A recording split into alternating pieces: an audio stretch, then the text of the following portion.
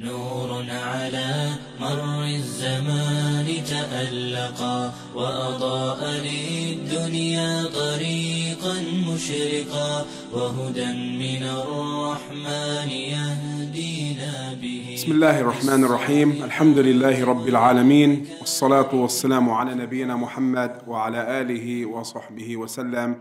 Assalamu alaikum, brothers and sisters, and welcome to our Seerah lessons. We're up to part number 10.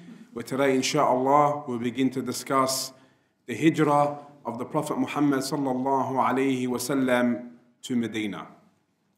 Now, last week we spoke about how the Prophet sallallahu alayhi wasallam returned from Ta'if and Isra al-Mi'raj. Now, after this return from Ta'if, he began to present himself to various tribes during the Hajj season. He was basically looking for somewhere to spread Islam, a home base for Islam, somewhere where the Muslims could go. Now, he would go to each tribe, and we're talking Arab tribes, who would come to Mecca during the Hajj season. Even he would go to certain markets, which were known, they were seasonal. He would go to them, and he would call them to Allah subhanahu wa ta'ala. He would ask the members of these tribes, who will protect me, who will help me, so that I could freely practice and convey the message of Islam, and in return, they will have Jannah. And during these visits, he would take Abu Bakr radiallahu anhu. So Abu Bakr, as we know, he was a specialist in the history of the Arabs, family history and so on and so forth. So he would know the tribes, he would know the strong tribes, the weak tribes, he would know the strong and weak elements of each tribe. But even when the Prophet ﷺ was calling still the enemies of Islam, Abu Lahab, his uncle, and even Abu Jahl would try and harm the Prophet ﷺ, would warn against him, would tell the other tribes about him. But the Prophet ﷺ persisted to call. He would call the people to worship Allah alone. He would tell and recite to them the Quran. Now, what was the response? In general, we can basically break up the responses of these tribes. We're saying this is around the 11th year after prophethood, the 12th year after prophethood. Generally, it was three types of responses. The first response was that of nothing, they wanted nothing to do with the Prophet ﷺ. We're free of you, we want nothing to do with you. The second response, some responded in a way where they said, we'll follow you as long as you make it a condition or that we are the leaders after you pass away. So they made a conditional their acceptance. And the third, they remained quiet. They didn't say anything. They didn't say this or didn't say that. Now, subhanallah al-azim, during this, we can say the 11th year, in the Hajj season, the Prophet ﷺ came across 6 pilgrims from Yathrib. And he sat with them and he spoke to them about Islam. Before we get and speak about this incident, what is Yathrib? Where is Yathrib? Who lives in Yathrib? Anyone tell me what Yathrib is or where Yathrib is? Or what was the name? Yathrib was the name of Medina. Before the Prophet ﷺ named it Medina, and now we only call it Medina. We don't call it Yathrib. But just for historical purposes in this lesson, who lived in Yathrib? Arab tribes. 2 main tribes. Al-Aws and Al-Khazraj. Who are they? Where do they come from? They're pagan Arabs. And obviously, as one of the brothers just said, there was Jews as well. We'll speak about them later. And we've spoken about them in one of our introduction lessons. That there was Jews in Medina, in Yathrib, 3 main Jewish tribes. We're going to get to them when we start discussing the Medina stage or the Medina phase of the Prophet's mission, sallallahu alaihi wasallam.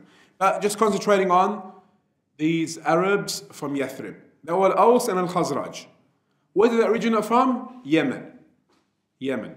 And Aus and Al-Khazraj were brothers. And they're descendants of a man called Al-Harith bin Tha'laba bin Amr.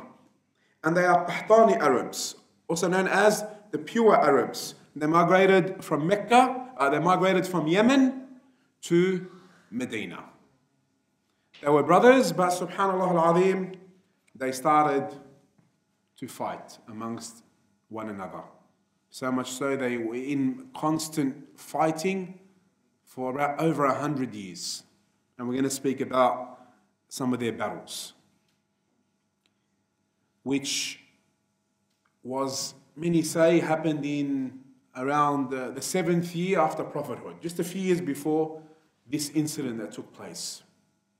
Now, Jabir radiallahu anh, he describes, Jabir bin Abdullah al-Ansari, he describes the state we're in now, what happened now.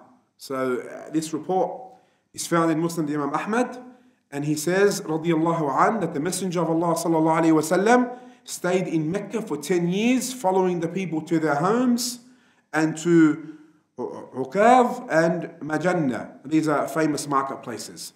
And to Mina during the seasons of Hajj, saying all along, the Prophet ﷺ was saying to the people, who will shelter me? Who will help me so that I can convey the message of my Lord? And in return, for that, for him accepting the Prophet ﷺ, sheltering him, who will help him in conveying the message, what will they get? Those who help him, they will have Jannah. They will have Jannah. Now, Jabir continues to say that a man would come from Yemen and other places, and his people would go to him and say, beware of this young man from Quraysh. Don't let him deceive you. Warning against the Prophet sallallahu alaihi wasallam. He would walk amongst his men and they would point to him, meaning to the Prophet sallallahu alaihi wasallam, with their fingers. Beware of him. Don't let him deceive you. And Jabir said, and this situation continued until Allah sent us to him from Yathrib, meaning Al-Madinah. From Medina to the Prophet sallallahu alaihi wasallam. He said, Jabir, we provided him with shelter and we believed in him. A man from amongst us would go out to him in Mecca and believe in him. And he, meaning the Prophet ﷺ, would teach him the Quran.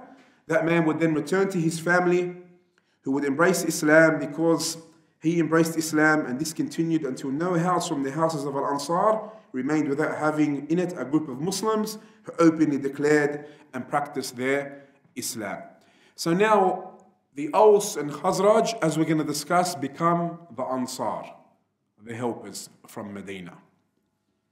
Now, before we speak about these 6 pilgrims from Yathrib, a bit more about the history of Al-Aus and Al-Khazraj.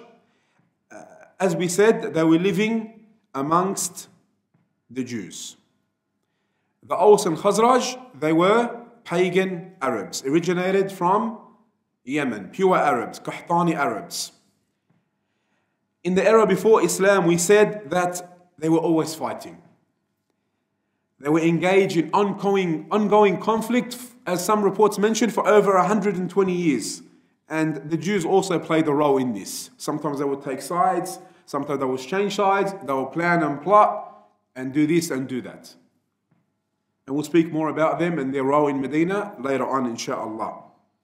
Now, there were many battles between Al-Aus and Al-Khazraj. As we said, they're originally brothers. Remember that. And one of the great battles they had, was Yawm Bu'ath.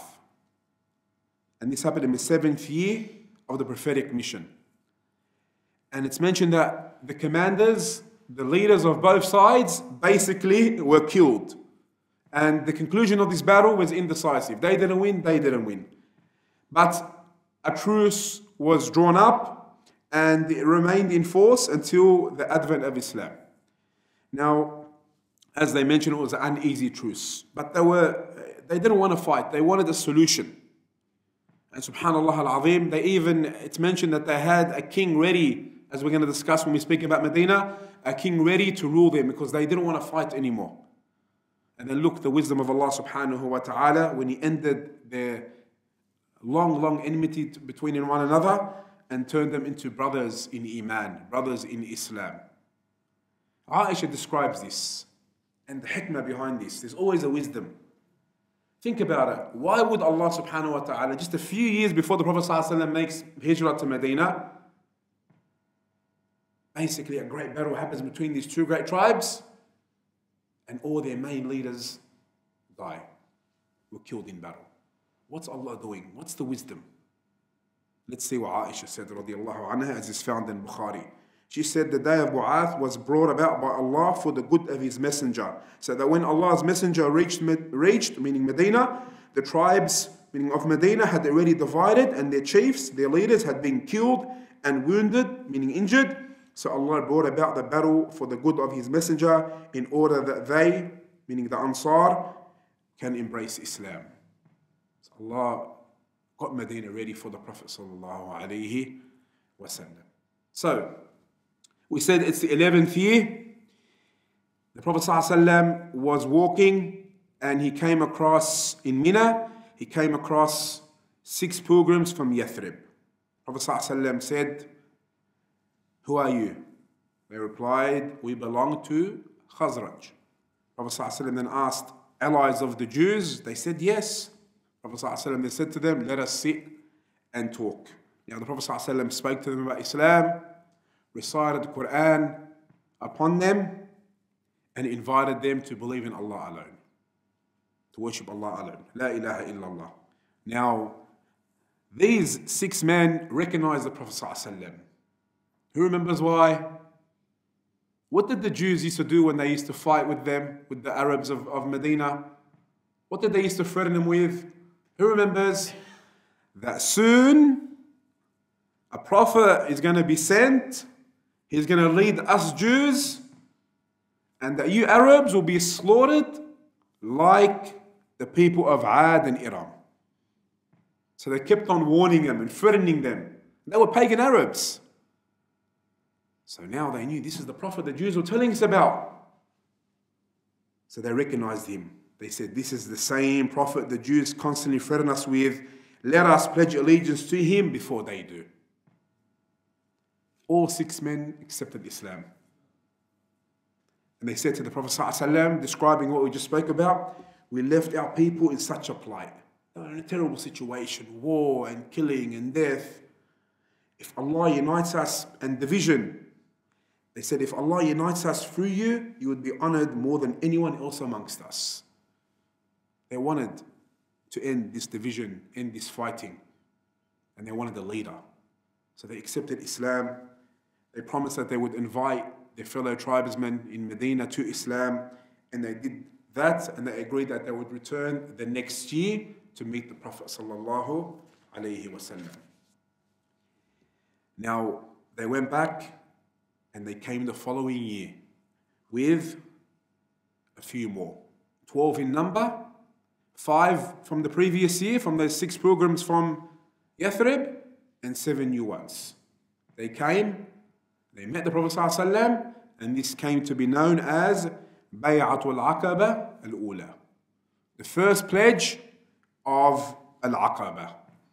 Now, they met with the Prophet ﷺ, became Muslim, they were all Muslim, so 7 new ones, and they pledged allegiance and they agreed to do certain things. There are many reports, I'll mention one, and this is actually reported by one of them, who you all know as Ubadah bin Samit radiallahu anhu. He was there and present amongst them. He said the Prophet ﷺ called us and we gave him the pledge of allegiance for Islam. And among the conditions on which he took the pledge from us is that we were to listen and obey the orders, both at the time when we are active and at the time when we are tired. Also, at a time of difficulty or a time of ease. And to be obedient to the ruler and give him his right, even if he did not give us our right. And to not fight against him unless we notice him having open kufr, for which we would have a proof with us from Allah. This is mentioned in Bukhari. Another report also mentioned in Bukhari mentions another condition, that we would stand firm. We would stand firm for the truth, or say the truth, whatever it might be. And in the way of Allah, we would not be afraid of the blame of the blamers. Another condition mentioned, that we will give loyalty and aid to the Prophet ﷺ, meaning when he comes to Medina, and we will protect the Prophet ﷺ as we protect ourselves, our women, meaning our wives, and our children. Now these 12 went back. It's the 12th year after prophethood. And the Prophet ﷺ sent with them Mus'ab bin Umair, radiyallahu anhu, as an ambassador calling to Islam. He went back, he went to Medina often with him and started calling to Islam. So much so that Islam spread in every house. Everyone was speaking about the Prophet Muhammad ﷺ and speaking about Islam. And one of the ones that became Muslim at that time was Sa'ad bin Mu'adh, radiyallahu anhu, the leader of Banu Abd al-Ashhal, one of the great tribes. He's one of the strong tribal leaders, so much so that after he became Muslim, through the hands of Mus'ab ibn Umair and others, he went to his tribe and said to them, "Who am I amongst you?" They said, "You are our chief, the wisest amongst us." Then he said, promised by Allah, that he will not speak to any of them unless they accept Islam. And subhanallah, they all accepted Islam. And some reports mention except one who became Muslim later on. They all became Muslim. Now, later on in the 13th year after prophethood, something came about called Bay'atul Aqaba al-Thaniya, the second pledge of Al-Aqaba. How many came? Over 70. Some reports mention 73 men and a few women, 2 women. They came to the Prophet ﷺ amongst the pilgrims that came from Medina. Some reports mention there were over 500 pilgrims. The Muslims were amongst them, and they didn't tell them. They went in secret to meet the Prophet ﷺ, and they basically wanted the Prophet ﷺ to come to Medina. As some reports mention, they wanted the Prophet ﷺ amongst them, and they wanted to protect the Prophet ﷺ. Now, the Prophet ﷺ met them at Al-Aqaba during the days of Hajj once again. And Ka'b ibn Malik, who was amongst them, reported that they went out led by one of their respected leaders, Al-Bara'u bin Ma'rur, radiyallahu anhu. And they met the Prophet ﷺ secretly, the Prophet ﷺ went out to meet them during the days of Tashriq, in Dhul Hijrah, during the days of Hajj. And the Prophet ﷺ was accompanied by Abbas, his uncle. So, now, Abbas, he observed something. Now, Abbas, radiallahu anhu, he was a businessman. So he used to travel regularly to Medina. But when he looked upon the Ansar, the Muslims that came from Medina to do the bay'ah, the Pledge of Allegiance, he said, "These people I do not know. They are new," which indicates most of them were young, which says what we said before, that many of their leaders had died in that great battle we spoke about. So now, Abbas is with the Prophet ﷺ, and they are meeting the 70-odd Ansar. Now they wanted the Prophet ﷺ to come to Medina, and Allah hadn't given him permission yet, as we're going to discuss the Hijrah.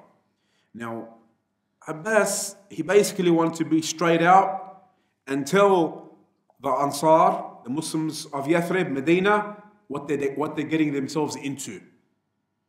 Now regarding Abbas, many say he was not Muslim at the time, but he was very concerned about the Prophet ﷺ.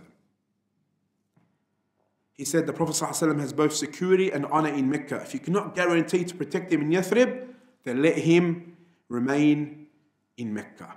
Now their spokesman, as we said, Al-Bara, he spoke for the Muslims of Medina, and he said, "We are determined to offer our loyalty to the Prophet ﷺ and sacrifice ourselves to him, and we are willing to make this agreement to this effect, this allegiance, this bay'ah." Now the Prophet ﷺ recited some verses of the Quran and had the men agree to the following allegiance, the following oath or pledge. There are different reports. We'll mention one, that the Prophet ﷺ told them that they have to agree that we will not worship none but Allah, and we will not associate any partner with him. Tawheed, Shahada. We will obey the Prophet ﷺ. We will give our wealth freely in prosperity and in poverty during times of ease and hardship. We will counsel others to do good and instruct them to refrain from evil, call to the good, enjoin the good, and forbid the evil. We will serve Allah even when others show disrespect and hatred, and we will protect the Prophet ﷺ as we protect our women, our children, as we protect ourselves. And also some extra points that they will not disobey those in authority. Now, Bara, he took the hand of the Prophet ﷺ and said, I swear by the one who has sent you with the truth, we shall certainly protect you as we protect our own families. By Allah, we are sons of battle and weapons are our toys. This is what we have inherited from our ancestors. Now, there was one amongst them, Abu al-Haytham radiyallahu anh, who asked the Prophet ﷺ a question. He said, O Prophet of Allah, we are bound to an agreement with, meaning with the Jews. And by pledging loyalty to you, we will basically cut that off. We'll be basically cutting off all our old ties. If success comes to you and you should conquer Mecca, will you then return to Mecca and leave us defenseless? It's an important question he's asking. Prophet ﷺ smiled and said, no. Blood is blood and destruction is destruction. I am of you and you are of me. I will wage war against those who make war upon you and be at peace with those who are at peace with you. So that was a clear answer. And when the Prophet ﷺ did conquer Mecca, what did he do? Went back to Medina. So he kept his word, ﷺ, as we know he would. He is the truthful, the honest one. And Abbas once again told them, do you know what you're getting yourself into? And they agreed, yes, we know what we're getting ourselves into. And one of them asked, what do we get in exchange for all this, O Messenger of Allah? Prophet ﷺ said, Jannah, paradise. In reality, my dear brothers and sisters, what a great victory it is for you to have paradise. When you serve Allah, serve the Messenger ﷺ by following him, following his sunnah. That's what they looked at. What do we get in exchange for all this? Jannah. Likewise, for worshipping Allah correctly, following the sunnah of the Prophet ﷺ, what do you get? Jannah. So they got up and gave pledge to the Prophet ﷺ. They gave the bay'ah, and the Prophet ﷺ appointed 12 chiefs from amongst them, 9 from Al-Khazraj and 3 from Al-Aws, to be the leaders amongst them, who would be responsible for the affairs of the community. Muslims are organized. Islam is an organized religion. And those who lead should be the most well-versed and experienced, not anybody and everybody. Now, subhanAllah, news started spreading to the Quraysh that this had happened. And this is massive news now in Medina, in Mecca, and the news spread to Medina, obviously. And it's mentioned in some reports that the Quraysh met up in Dar al-Nadwa, where they meet and discuss certain issues, and they decided that we have to kill the Prophet ﷺ. Now, the Prophet ﷺ, he was waiting to be given permission to do Hijrah. The companions started doing Hijrah, ﷺ. Now, why Medina? As we know, Allah subhanahu wa ta'ala chose it for him. Allah chose Medina as the land of Hijrah, migration for the sake of Allah subhanahu wa ta'ala. But there are some reports which tell us why. Prophet ﷺ in one report said, I saw a dream, as is found in Bukhari and Muslim, that I was migrating from Mecca to a land in which there are date palms. And I thought that it was Al-Yamama or Hijrah, but it turned out to be Medina, Yathrib. And he also said, I have been shown the land to which I will migrate. It has palm trees between 2 lava fields, the 2 stony tracts. And this is Medina. This is Medina, as is found in Bukhari.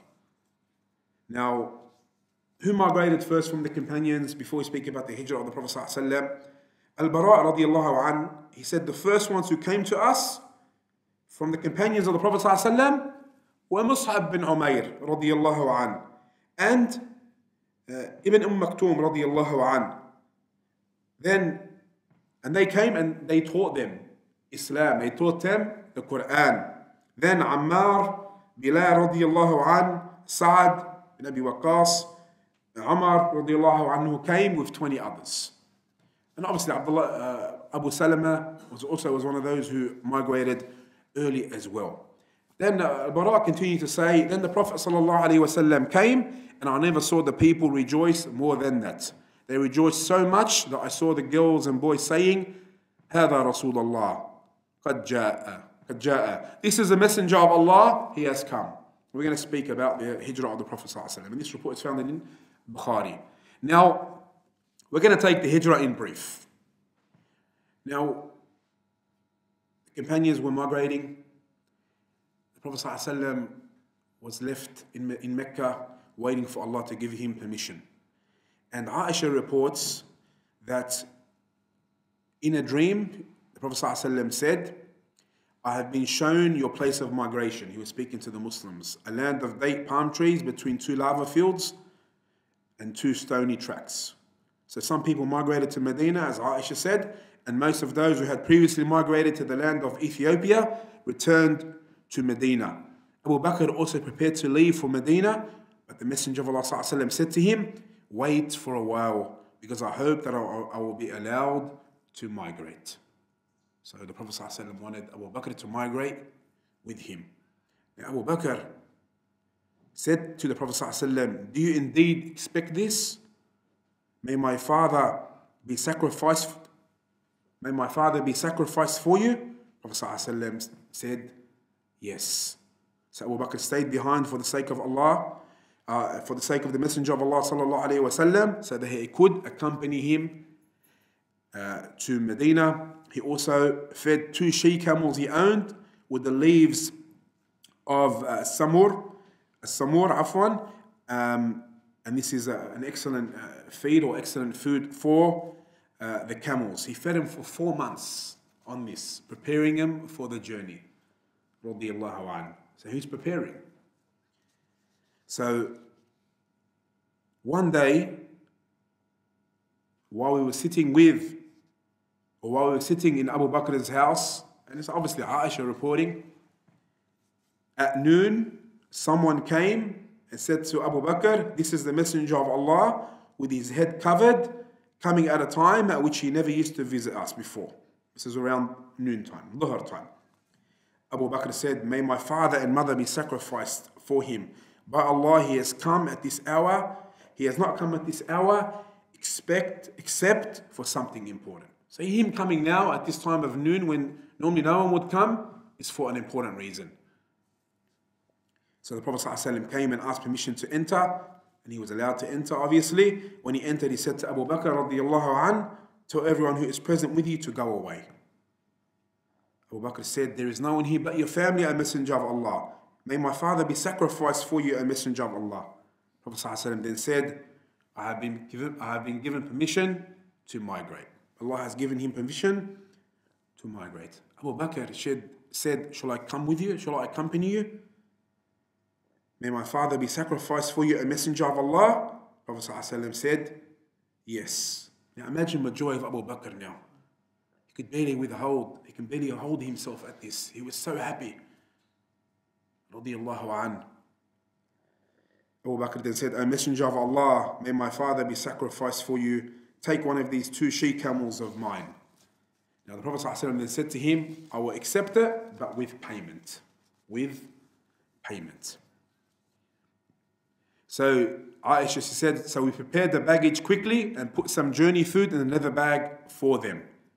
Asma, the daughter of Abu Bakr, radiyallahu an, cut a piece from her waist belt and tied the mouth of the leather bag with it. And for that reason, she was known as the owner of 2 belts. The owner of 2 belts. ذات النطاقين.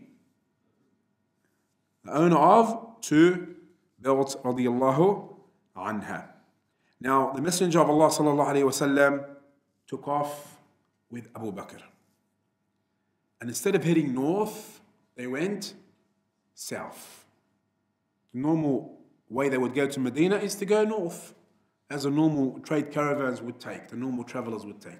But they went south to a mountain called the Thawr, and they stayed in a cave there. Now, as the report mentions, that then the Messenger of Allah sallallahu alaihi wasallam and Abu Bakr reached a cave on the mountain of Thawr and stayed there for 3 nights. Abdullah bin Abi Bakr, who was an intelligent and wise youth, stayed with them overnight. He would leave them before daybreak so that in the morning he would be with the Quraysh, as if he had spent the night in Mecca. He would keep in mind any plot made against them, and when it became dark, he would go out and inform them of it. Also, which shows you how organized this trip was, Abu Bakr had with him Amir bin Fuhayr, and this was his freed slave. And he used to bring them basically the sheep so they can drink at night. So they always had fresh milk at night, and this was the milk of their sheep. Then Amir would take the flock away when it was still dark before daybreak. And he did the same for these 3 nights. Radiallahu anh. They also hired a guide who was still a mushrik, Abdullah ibn Urayqit. But the Prophet ﷺ and Abu Bakr trusted him and gave him their 2 sheep, or their 2 she-camels, and they made an appointment with him for him to bring their 2 she-camels to the cave of the mountain of Thawr in the morning after the 3 nights had passed. So they told him, come after 3 days. And when they set out, Amir bin Fuhayra and the guide went along with them, and the guide led them along the coast. They went along the coast. They didn't take the normal route that the normal travelers would take. Now the news spread. The Prophet ﷺ and Abu Bakr have left. So they put a bounty upon them. A bounty upon them equal to their blood money. What was that? What was the blood money to them, and what is still the blood money till today? 100 camels. 100 camels. Which was massive. Now, who heard of this? A man by the name of Suraka bin Malik. Suraka heard this. Suraka heard about the reward, the bounty. So it's mentioned that he left his house dragging the low end of his spear on the ground and keeping it low. He left quietly, didn't want anyone to see him. And he said, he got on his horse, made a gallop, and he actually caught up to the Prophet ﷺ. And he said in his own words, when I approached them, meaning Muhammad ﷺ and Abu Bakr, my horse stumbled and I fell down from it.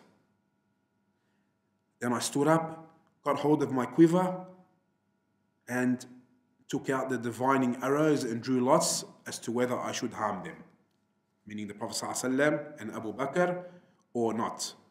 And the lot which I disliked came out. They used to seek help in divining arrows. If it gives them this, they do something. If it gives them that, they didn't used to do it.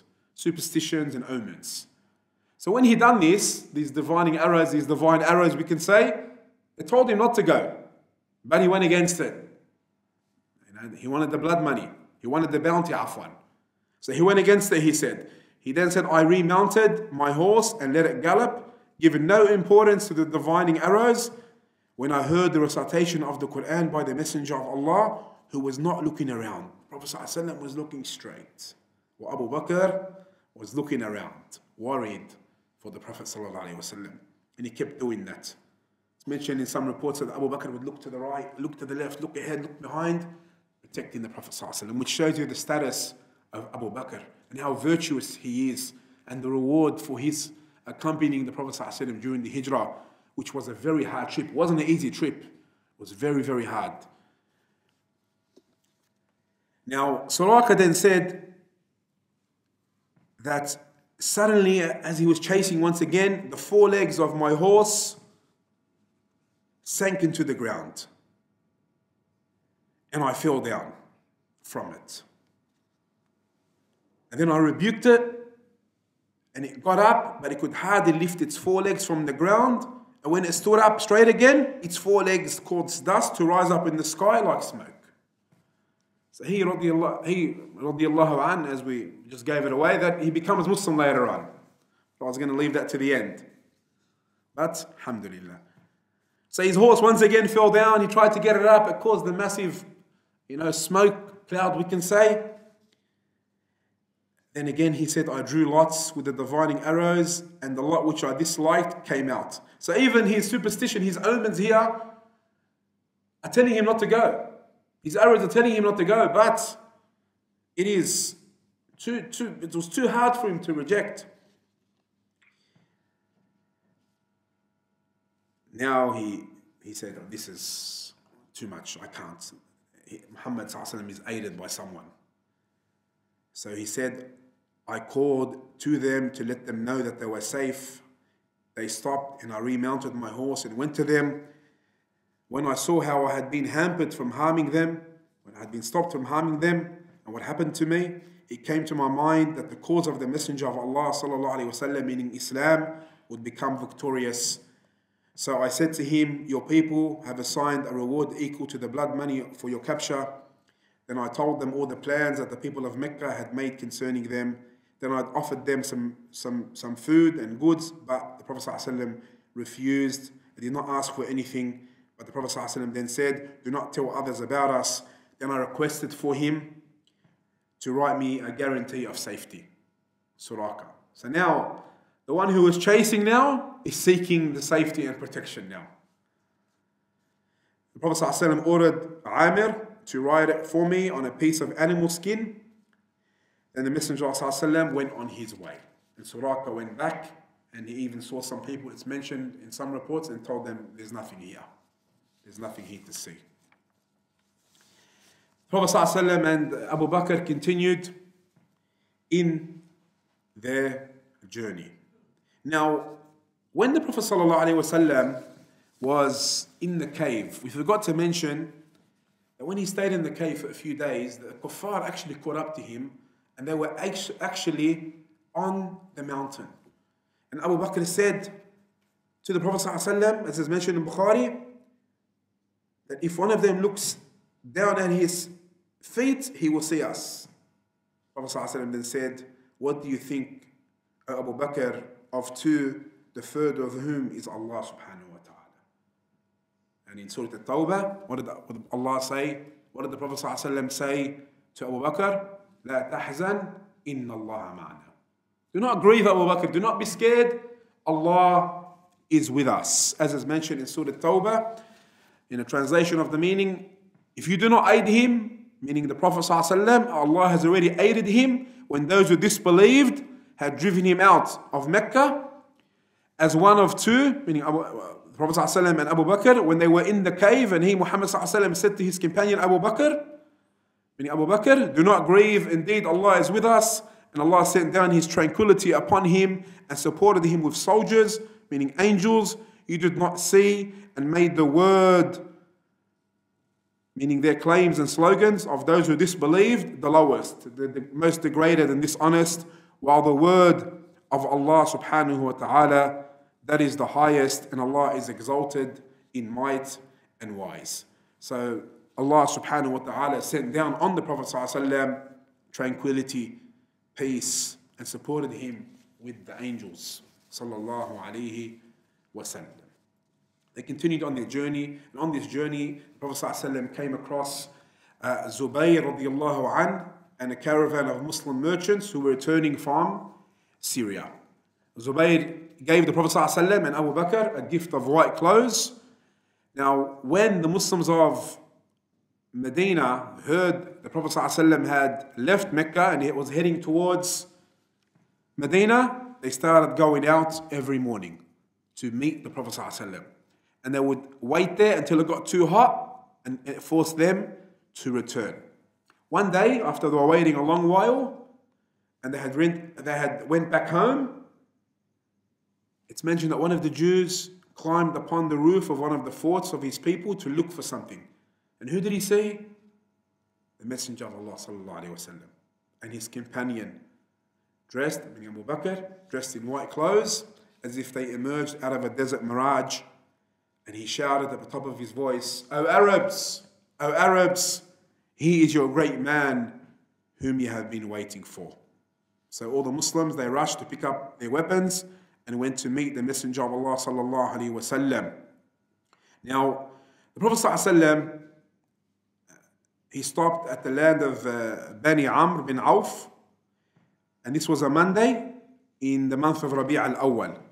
Now, when the people started coming to the Prophet sallallahu alaihi wasallam, Abu Bakr stood up receiving the people while the Messenger of Allah sallallahu alaihi wasallam sat down and kept silent. Now, some of the Ansar who came out to meet the Prophet sallallahu alaihi wasallam had not seen the Prophet sallallahu alaihi wasallam before. So they began actually greeting Abu Bakr, thinking he was the Prophet. But when the sunshine fell on the Messenger of Allah sallallahu alaihi wasallam, and Abu Bakr came forward and started to shield or shade the Prophet sallallahu alaihi wasallam with his cloak, only then did the people realize that the Messenger of Allah sallallahu alaihi wasallam had come, and that was the Messenger of Allah sallallahu alaihi wasallam. Now, Prophet sallallahu alaihi wasallam stayed in the lands or the houses of Bani Amr bin Auf for 10 nights. And what did he do there? He established the masjid of Quba, which was founded upon piety. Also, who heard he had come? His relatives from Banu Najjar. They came to meet the Prophet sallallahu alaihi wasallam as well. And they proceeded to Medina. Now, as the Prophet sallallahu alaihi wasallam was coming in, it's mentioned that the women and men were on the rooftops while the kids were in the street saying, Ya Muhammad, Ya Rasulullah. Ya Muhammad, Ya Rasulullah. Other reports say, Ja'a Nabiyullah, Ja'a Nabiyullah, as is mentioned in Sahih al-Bukhari. Other reports say, around 500 from the Ansar came to meet the Prophet ﷺ, saying, Hada Rasulullah qad ja'a. Hada Rasulullah. This is the Messenger of Allah. He has come to us. And it was the best day for the people of Medina. The best day for the people of Medina, the happiest day, was when the Prophet ﷺ entered Medina. And the worst day for the people of Medina, as we're going to discuss, is when the Prophet ﷺ passed away. Now, as we said, the Prophet ﷺ stayed with Bani Amr bin Auf for 10 nights, and he established the Masjid of Quba. Then the Messenger of Allah prayed in it, and then mounted his she-camel and moved on, accompanied by the people, till his she-camel knelt down at the place of the mosque of the Messenger of Allah sallallahu alaihi wasallam.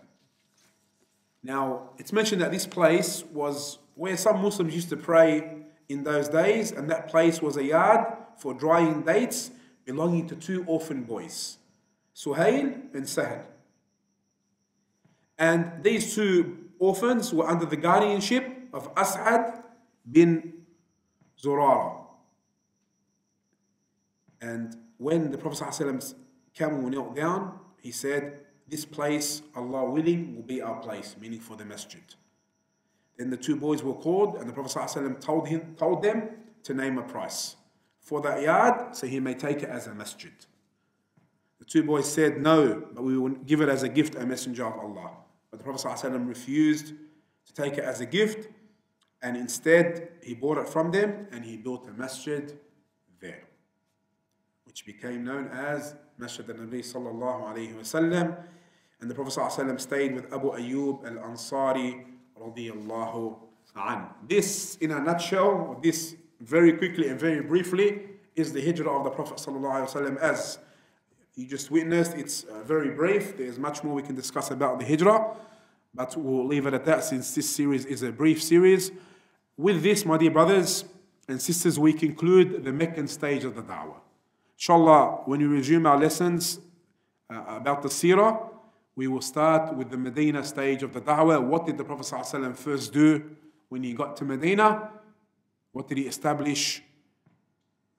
What did he build? As we just mentioned, who was in Medina, and how he tried to make Medina ﷺ a place of peace for all those who live there.